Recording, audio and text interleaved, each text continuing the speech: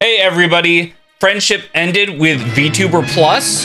VNyan is now my best friend, but in all serious, I have moved all of my redeems and all of my stuff over to VNyan. I think the software is a bit better. It's also getting a lot more regular updates, and I really enjoy working with it. If you're like me, you might want to have something in VNyan be triggered by a Streamdeck button. So what I first did was I made my own Sammy extension, and then I used the Streamdeck Sammy link thing to go through there. But this ended up being a lot more work, and I thought this was crazy. So I asked in the Discord, and I don't remember who came up with it, but there is a much easier way, and I would like to show that way to you today, right here in this video. So what you're gonna need to do is you're gonna need to open up your little Streamdeck window, and then you will click on the big rainbow stuff at the top. This is the Streamdeck store, and you will search for web requests. Go ahead and download and install that. Then once you've done that, you should see something about WebSockets on the right. That is what the button that we will want to use. For the name, you can name it whatever the hell you want.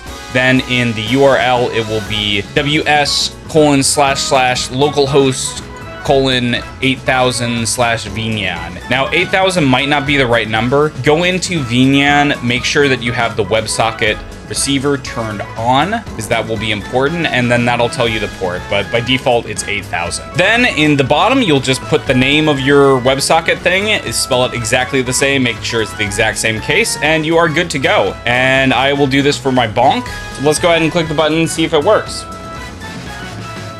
I would say that worked. I hope you enjoyed this video. Big shout out to Suvi and everybody in the Discord. Seriously, if you're using VNyan, go in the Discord. There's so much good stuff in there. There's assets, there's, you know, if you have weird questions, you can ask it. It's fantastic. I'll see you later. Bye.